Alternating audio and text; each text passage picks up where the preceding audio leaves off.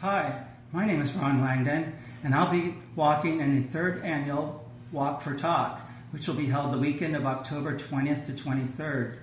The purpose of the walk is to create awareness and to provide funding into research into finding a cure for spasmodic dysphonia.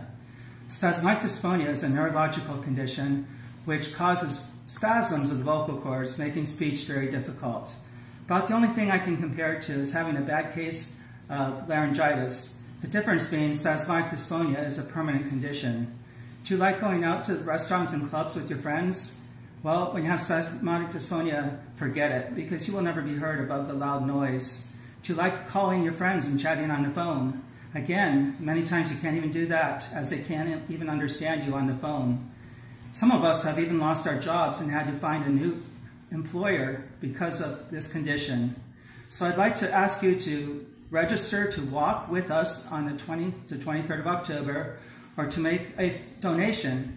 I should mention all donations are going to be matched, so each donation has double the impact. The website is givesignup.com/walkfortalk.